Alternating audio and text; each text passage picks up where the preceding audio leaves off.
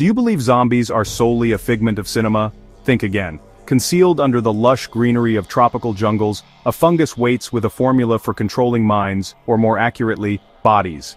Enter the world of Ophiocordyceps, where a spore is just one step away from becoming an ant's greatest terror. This story begins in the year 1859, when naturalist Alfred Russel Wallace came across an unusual fungus infecting carpenter ants. Scientists later named it Ophiocordyceps unilateralis, but most people know it by its pop culture moniker, the zombie ant fungus. It flourishes in warm, humid rainforest, especially in regions of Asia and the Americas, and it targets ants from the tribe Camponotini. Each species of the fungus is so selective that it often pairs with only a single species of ant, a case of host-parasite matchmaking. That went terribly well. So how does this fungal puppet master work its magic? It all starts with a microscopic spore landing on an unsuspecting ant's exoskeleton. Using enzymes and brute force, the spore drills into the ant and begins growing. Contrary to what horror films suggest, the fungus doesn't invade the brain. It fills the body cavity, weaving a network of hyphae that wrap around the muscles. The brain stays intact. It's just no longer in charge. Think of it as cutting the car's steering wheel and hot-wiring the engine instead.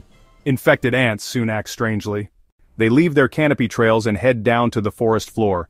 Convulsions shake them from their branches. Something is literally making them take a dive. Then they begin to climb again, not towards safety, but to a very precise spot. Researchers have found that these ants almost always clamp onto the underside of a leaf or twig about 25 centimeters above the ground. In tropical forests, they favor north-facing leaves with 94–95% humidity and temperatures around 20–30 degrees Celsius. It's as if the fungus has a built-in feng shui compass and hygrometer. The final act of this choreography is called the death grip. The ant sinks its mandibles into the leaf vein with such force that it leaves dumbbell-shaped bite marks. At this point, the ant's muscles start to atrophy. It can't let go even if it wanted to. In Thailand, scientists discovered that ants execute this bite almost exactly at solar noon. Even in death, punctuality matters. Once the ant is locked in place, the fungus fortifies its host's exoskeleton, protecting its resource from scavengers and microbes. Then, after 4–10 days, a dark wiry stalk, the fungal fruiting body, pushes out of the back of the ant's head. It looks like a periscope from a horror submarine. This stalk erupts, showering spores down onto the forest floor and nearby ant trails. Any ant that passes by can become the next victim, creating eerie graveyards of 20–30 dead ants per square meter. Nature's version of a zombie apocalypse is localized but efficient. Here's the twist. While Ophiocordyceps seems unstoppable, it isn't invincible. Another fungus can infect it, cutting its reproduction short. This hyperparasite acts like a zombie hunter in the microscopic world, keeping outbreaks in check. What about the mind control itself? Scientists have discovered that Ophiocordyceps doesn't need to invade neural tissue to control its host. It floods the ant's body with chemical messengers and literally puppeteers the muscles. Studies have identified compounds such as sphingosine and guanidinobutyric acid, GBA, that could trigger these muscle contractions. Others suspect an ergot alkaloid might play a role. The fungus even secretes metabolites to ward off bacteria and other fungi while it digests the ant. It's not just a parasite, it's a pharmacist and a chemist rolled into one. You might be wondering, is this the origin story for The Last of Us zombies? Yes and no. The popular video game and TV series took inspiration from Ophiocordyceps, amplifying its concept to human-scale horror. But the real fungus is specialized for ants and other insects. Human brains are safe.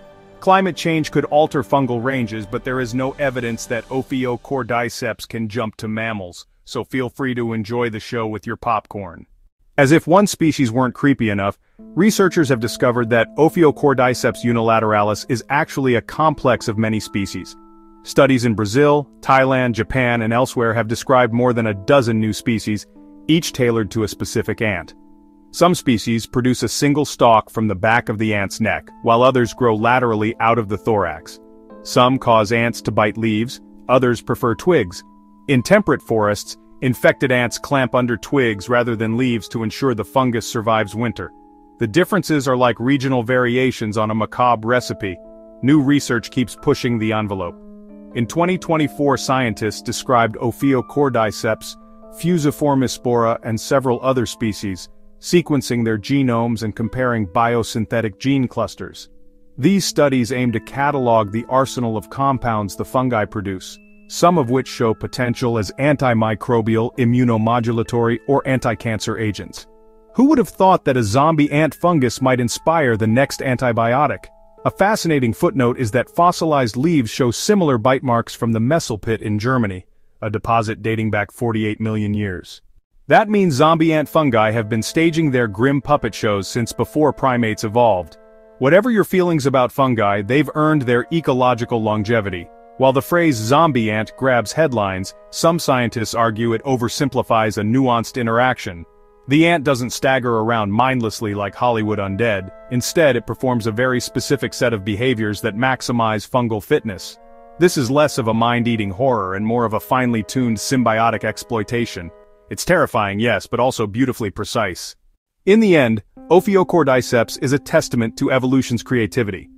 When soil is poor and competition fierce, why not turn a mobile insect into your fertilizer and spore delivery system? It's a grisly solution, but an effective one.